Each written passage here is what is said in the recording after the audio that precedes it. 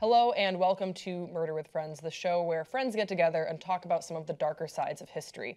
I'm your host, Grace Baldridge, and joining me on today's episode is a returning favorite of mine, Cecilia Betsill. Welcome back to the Murder with Friends studio. Yes, we got Amir applauding behind. So welcome back. I'm really excited to have you. Last time we talked about Eileen Wuornos. Yes. But before we decided on talking about Eileen Wuornos, we were talking about other figures in history that we were fascinated with, and one that came up with you was Elizabeth Bathory. And I'm wondering, why were you interested in Elizabeth Bathory, or what was your fascination with her? Well, clearly I'm just fascinated by female serial killers. I was gonna, if you like one, you like more than one. Yeah, I am Murder with Friends resident female serial killer expert, guys.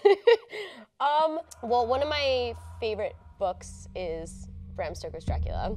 So I remember after reading that, I started doing a bunch of research on Vlad Tepes. And then from that, you know, when you're on that Wikipedia like hole, I started reading about her. The Blood Countess. The Blood Countess. Yeah, I don't know. I guess just because there's so much mystery surrounding her. So I guess just to break down who Elizabeth Bathory is and who we're going to be discussing today, she is known as the Blood Countess. There are a lot of names, or the Bloody Countess. Yeah. She was well, she holds the record in the Guinness Book of World Records as the most prolific female serial killer in history. She is accused to have killed up to 650 girls in 16th century Hungary. She operated between the dates of 1584 and 1609, this is what they are saying, and she was, there's a lot to talk about here, and she was imprisoned for her crimes from 1610 to 1614, and she was kept in a tower with all the windows walled up, where she met her demise. There was like 2 rooms or something, and she lived there for 4 years before she died. And I guess the reason why she's called the Bloody Countess is because all the stories against her say that she bathed in the blood of young girls because she wanted to have eternal youth. She thought that the blood of young girls would keep her young and keep her skin looking nice. But disclaimer, that came about much later. There's no actual accusation at the time or testimony or anything of her doing that. Or was there? So like, where did it come from? I don't know. Well, let's throw to our first clip of exactly who we're going to be talking about today. This is Elizabeth Bathory. According to the record books, Elizabeth Bathory is the most prolific female killer ever, ordering the deaths of over 600 young women. She will also go down in legend as Countess Dracula, a vampire who bathed in the blood of virgins to stay forever young. So where's the evidence for these incredible stories? Or is this just a bloody tale? Is it just a bloody tale? That's what we're going to be talking about today. But first, let's talk about 16th century Hungary, where Elizabeth was born in 1560. She was born into one of the most powerful and wealthiest families in Hungary. And she was richer, actually, than the King of Hungary himself. Not she, but her family, the Bathory family. She was raised Calvinist, and she was highly educated. And I think that's important to her story. She was able to read and write in 4 different languages, including the language of the peasants. She was also able to speak Greek. This is unusual for a girl at the time, that her family really took it upon themselves to make sure she was so well educated, and also that she took to being educated. She was interested in that. She was never just, well, I mean, who's to know, but she never really was very interested in only being a wife. And they said that she was sort of a tomboy. She, you know, fenced and knew how to fight.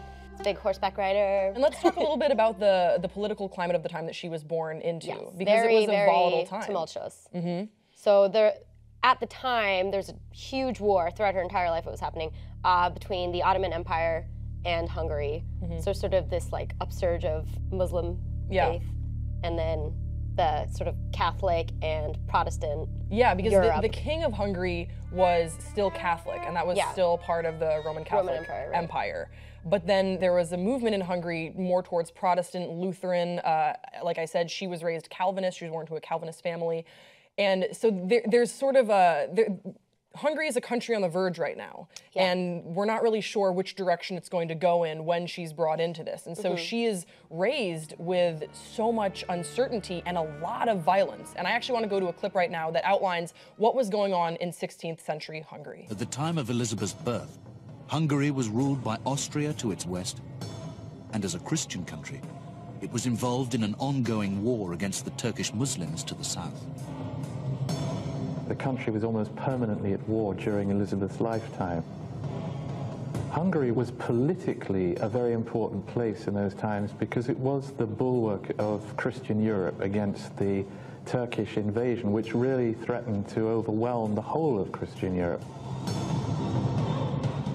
One can imagine societies in which there were mutilated soldiers, beggars who'd come back from the wars with nothing, bereaved women because their families were being killed at the front. It was a very traumatized society.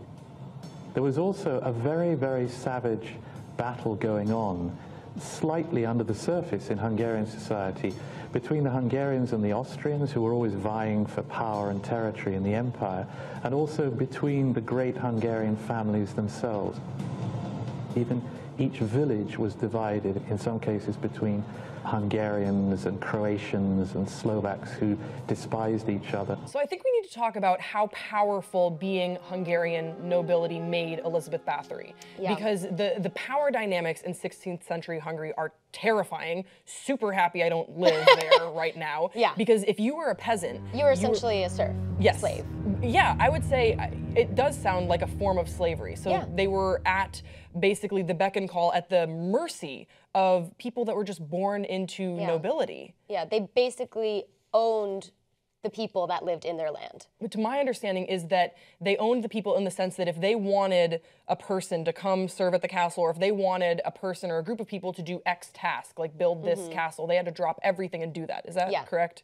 Right. And also, it's important that we note that people were dying all the time, whether it was from war or diseases, and the peasants just sort of... It was a dark time for Europe. Yeah. Well, there's a reason why they say, you know, don't get medieval. Because all the methods that are being used here, whether it's for health and wellness, you know, the medical procedures at the time, were horrific. Or the torture or the disciplinarian. Yeah. I just think there was a lot of fear.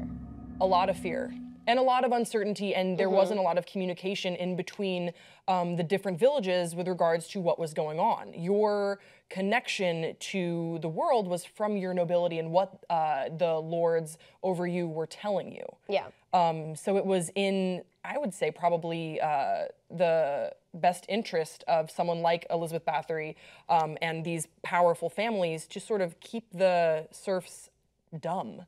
Yeah. And you didn't want them to be very educated. You didn't want them to be able to rule communicate. with fear. Yeah, and at the age of 11, the old age of 11, Elizabeth Bathory is, I guess, I want to say scheduled to be married because... Engaged, yeah. Yeah, she's engaged. But that doesn't really feel like, it's not the engagement the way that we understand it. And at that time, if you were engaged, it meant that you would go and live with your fiance's family. And she was engaged to marry Ferenc Nadasdy, and he was a very powerful Hungarian nobility, but not... She was more powerful. Yeah, he was, I was gonna say, I read some articles that said that they were of equal status. From what I have understood, it seems like she actually did outrank him a bit, although she definitely was wealthier than he was. Which is why then when they did get married when she was 15, she kept her own name. Yes, Bathory. She did keep her own name. Bathory. Yes.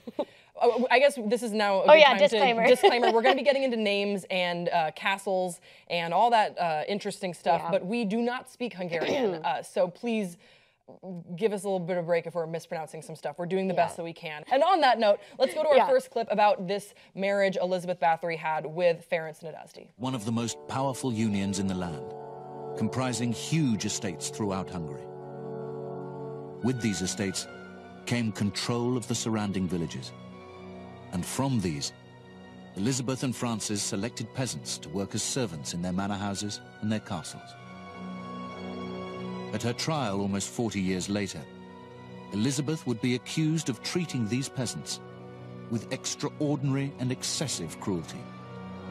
So this clip, the music is quite sinister behind it, but actually, from what I've researched, it seems like it was a pretty agreeable marriage. Yeah. They seem to have gotten along really well. There are some indications that maybe she did have an affair while he was away, because... You know, I also heard that I heard this from like one source, so I don't know if this is just complete lies, but I heard that she was raped between that time when she was 11 to 15 at her house and had an illegitimate child. Well, I actually also have read that there are a few discrepancies and some speculation on the number of children that she had. So she had 4 kids that survived, and she really did a decent job at raising these kids. They were raised with a governess, which is customary of the time, but making sure that especially her daughters were married off into well-to-do families. She really did make sure that her kids were not left stranded, because marriage was really a tool of diplomacy at the time. But she seemed to be a fairly good wife and mother. Yeah, and all the letters to Ference indicate that, you know, she cared about him and they corresponded with each other, but he was at war or out studying for the majority of the time that they were married. He'd be gone, I read, 10 out of the 12 months of the year. Yeah. So it wasn't a marriage in the sense that we would understand today, but very few marriages were. Yeah, it was not at all the same. And also another thing that we should point out too, from that clip, they say that they would select kids from the village where the castle was, and those kids would come and work for the court. That was normal. I think the music behind it, a lot of the clips that I've seen about Elizabeth Bathory make it seem very nefarious. Like they would go out in the night and like a Grinch and select these kids to come work. I heard they court. like lined them up naked, and she would be like, "That one. Well, I think I want her." I think that could possibly be true, but I mean, as a very, very powerful noblewoman, you had a lot of servant girls. I mean, it took like 5 girls to put your dress on in the morning. Well, there's the expression, it literally takes a village. Yeah. And she presided over villages. It did take a village for her to get ready and for her court to operate, but it was normal for the peasants whose life, again, was terrible. They were slaves. Yeah. They wanted their kids to maybe work under nobility and learn etiquette. This was not, it was a good place for them to be. I mean, you essentially, at that time, had to sell your children. Yeah, and it was either off selling them to marriage or, you know, maybe selling them to the court because the girls especially were a commodity. Yeah. And serving under nobility was such an opportunity. And I think it's important to note that Elizabeth Bathory was probably the most powerful female noblewoman in Hungary at the time. Oh, I would say by far, like hands down, and especially with her marriage to Ference, because Ference became known as the Black Knight. He was known as just a ruthless, he was a great warrior. Fighter. Yeah, just a great warrior, just super brutal. And he died in 1604 from he died in battle, but the cause of it was they said that his hands were blue. For weeks before he was actually dead. So it seems like he may have died of just a medieval infection, as people did. People died. No penicillin, guys. Yeah, people were dying all the time. So he dies, and then we see that there's a shift in the thinking around Elizabeth, and there's also a shift in loyalty around her. Yes. It is actually between 1602 and 1604, a Lutheran minister starts speaking out and accusing her and 4 co-conspirators who were her aides of just brutal murders. Yeah. This is when word starts to spread. Insane. Yeah, but it was around, notably, the death of her husband. Her husband dies, she's left alone. Again, she now becomes one of the most powerful people in Hungary, and she is a powerful woman in Hungary. Yeah. First of all, the king, Matthias II, owed her and Nadazdi, who now is dead, a lot of money from the war. So there was a debt there. And then at the same time, when he died, her husband, he assigned Georgi Turzo. Yes. As her caretaker. I guess a woman couldn't, just rule by herself. She had to have a man there with her. Yeah. So he was in charge of her and her children, his heirs. Yeah, and he's also, Georgi Turzo is a Palatine, which in Hungarian high society back in those days, that means that he's the highest ranking dignitary in the Kingdom of Hungary. And he's also a giant dickwad. Yes, that is true. So around this time, the rumors start to surface, and I want to toss right now to a clip of what those rumors were. When we talk about Elizabeth Bathory and what she was accused of, this is what we're talking about. We have one intriguing piece of evidence about how the couple, both of them, treated their servants, and it comes in a letter from their local Lutheran minister in 1602 complaining about the brutal treatment of servants by the pair. For a minister to have the courage to write a letter of protest criticising the behaviour of two such extraordinarily powerful people tells us, I think, that there was something already by that stage beyond the bounds of normal, acceptable behaviour going on in terms of the way these two together treated their servants. Perhaps there is a union there that's incredibly unhealthy. You know, they have the power, they have the money, they have the means, and they've certainly got a lot of very accessible victims to prey on. And all of those things, I think, you know, are really a lethal combination. So now we're hearing about this crazy brutality that she's apparently carrying out against her servants. And notably, it is when she's being accused of doing this to the daughters of nobility. That's what really gets this investigation going. So she's accused in 1604, but then it's only in 1610 that King Matthias asks Georgi Terzo to look in on her. Can we talk about some of the rumors? Yes, I think we should, at this point in time, we should talk about what was being thrown around. Yes. What is the, you know, how are these 600 plus girls being killed? There was a lot of mention of needles being, underneath the put underneath fingernails, using like white hot iron rods to burn them. Again, the blood stuff. Oh, there's a lot of rumors about servant girls being forced to bathe in cold water and then go outside in the snow until they freeze to death. One story I heard that one of her servant girls was caught stealing something, and so Elizabeth took a coin and held it over a flame until it was white hot, until the coin was white, and then pressed it into the girl's hand so it burned But again, through. Don't you feel like that's, like, I wouldn't be surprised if I read about some medieval noble person doing that to their servant. I think that's a good point to bring up, because I do think that a lot of the stories we hear about with Elizabeth Bathory are true. I believe that coin story. There's a written account of that. The stories that I don't believe are the ones that we see picked up later in sort of 17th century, 18th century folklore. One of the ones that stuck with me the most, I thought was really scary, was a lot of, after she ran out of space, you know, to bury these women, there's this rumor that she put them under her bed and would feed them like they were alive. What? Yeah. That doesn't make sense. Why would she feed crazy. them? Well, look, to be fair, there is evidence that she was a little out of her mind. When her husband died in 1604, there are records that indicate that she sort of lost it. And she was, you know, supposed to be this high-powered diplomat. And when he was alive, when he was away at war, she resolved local disputes. She took care of the estate. She had to make sure that she could stave off attacks from the Ottoman Empire trying to come up. She had huge responsibility over the estates and the castle. And one of my favorite stories is that she took care of a lot of destitute women in her villages. And there was one story where she helped a woman whose daughter was raped and impregnated. And she did a lot for the community. Yeah, prior to 1602, 1604, a lot of the stories about Elizabeth Bathory are her as kind of a badass bitch leader, just really doing a great job while her husband is away. She wasn't like a soft, cuddly woman. I mean, she definitely ruled with an iron fist.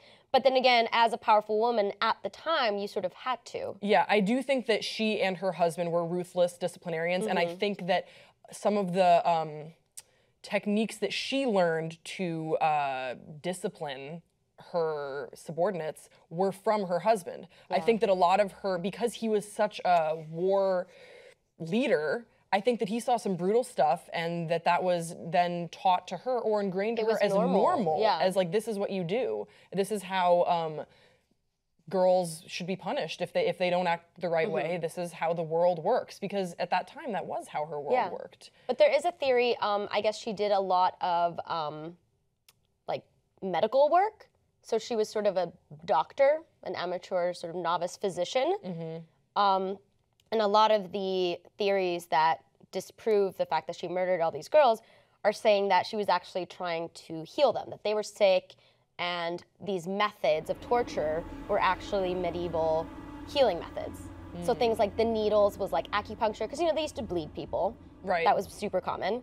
Before they knew what germs were, they thought diseases were in the blood. Right. So getting rid of the bad blood.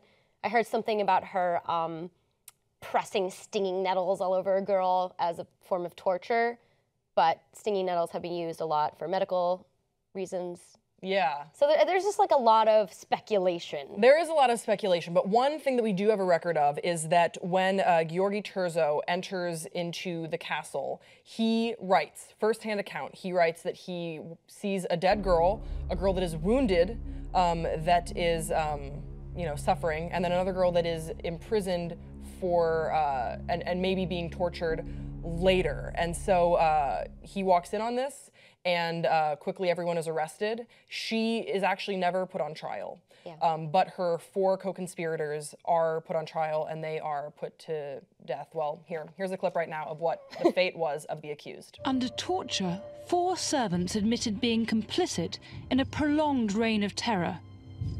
Other witnesses claimed Bathory & Co. had killed hundreds of young women. Just a week later, at Beechka Castle, the accomplices were tried and executed. Yet Bathory, the boss, never faced trial. So why wasn't she tried? Well, they've had a particularly speedy, helpful conclusion from their point of view. They got out the evidence, they've found the guilty, they've punished them, they've incarcerated Elizabeth. The show is over.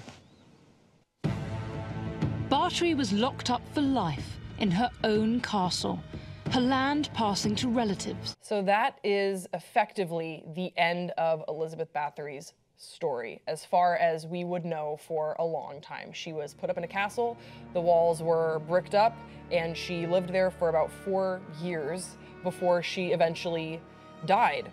And that's really the story that you hear about a lot of times with Elizabeth Bathory. The Blood Countess was put away, and that was the end of that. And boy, aren't we glad that she is dead and gone. And I guess now in the second half of this segment, we're going to tell you a couple problems with that story. So stick around, we'll be right back.